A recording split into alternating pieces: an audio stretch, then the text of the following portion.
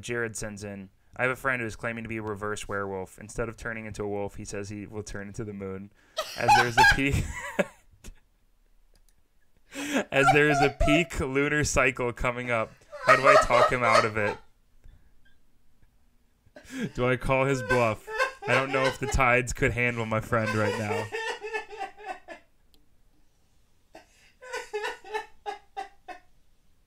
That's so good.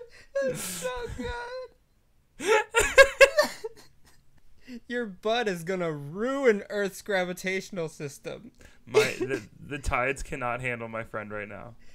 Just like once a month, Earth is gonna be thrown out of rotation.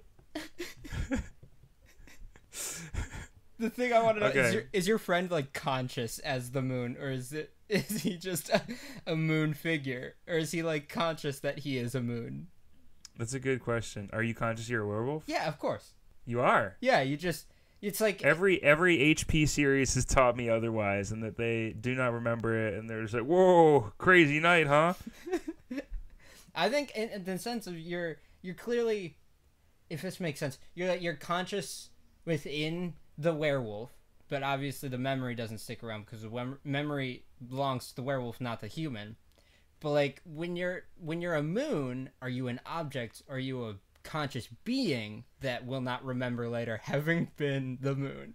Does he turn into the moon, or does he turn into a moon? Definitely a moon, right? Because a moon. Yeah, there is still moon. Because keep in mind, your friend. What if he just becomes another moon, slightly larger, sitting in front of our moon? Yeah, you need to understand how messed up this situation really is, Will. This isn't a joking matter. Your friend bites like 5 people. We're gonna have 7 moons just sitting around in the sky. If that moon gets a hold of anybody with its teeth, our existence in total is gone. Neil Armstrong's up on the moon. He takes one leap. He lands. I think something bit me. What was it? Oh my God! Moon? The moon itself. Did you bring back any? Is the moon living in the first place? Is our real life moon? Not that this isn't real life. Is our moon a living thing in the same way that we have Mother Earth? Yeah. Okay. People don't realize if we have Mother Earth, what is moon? Sun, moon. It can't be sun. It can't be the sun because the sun's the sun. Yeah. Yeah, it can't be sun. Daughter moon, daddy moon, moon daddy.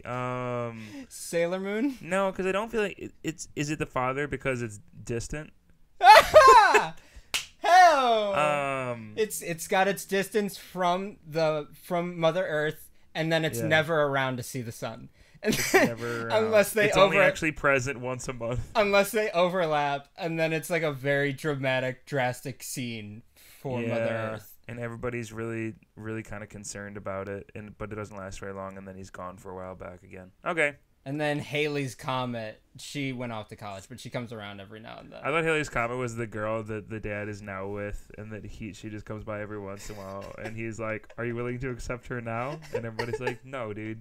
And then he leaves again. But she's like 10,000 years old. Come on. Yeah, guys. Dude, Dad, she's like 10,000 years old. Cut it out. How old is the moon? Probably at least 10. Older than us, yeah. At least older than us. Yeah, probably. That 10 sounds good. In lunar years. You know, a lot of people don't know this, and I'm glad you brought it up when you said, is the moon like a human being, or like a living being like us? Yes. Moon Daddy. And we can't see it from here. Hugh Moon. Hi, my name's Hugh Moon. We can't see it from here, but if you were to walk to the east, west, and south poles of the moon, you would find very human-sized arms and human legs in those locations. Yeah, absolutely. There's a middle-aged balding man's head at the top of the moon, and they're on the east and west poles. Not that those exist here, but they do on the moon. You'll find just little wiggly arms, and you'll find just a butt on the bottom. Yeah. Just a butt. They call it the dark side of the moon because they've seen the butt, and it's not pretty, and they don't want people to be like, oh. That one's not human-sized. That one's huge. that one's moon-sized. That one's moon-sized. You got a human arms, like, we saw it. It wasn't great. Moon-sized butt. Yeah, we saw the dark side of the moon. It wasn't great. The question that is now on my mind is, if the moon were to turn around and show us its huge butt, would it be mooning us? Oh, no. Is it always mooning us? Maybe the whole thing is a big butt. It's mooning space? Well, it's mooning us because it's always facing us. I think that's the only explanation for who it's mooning.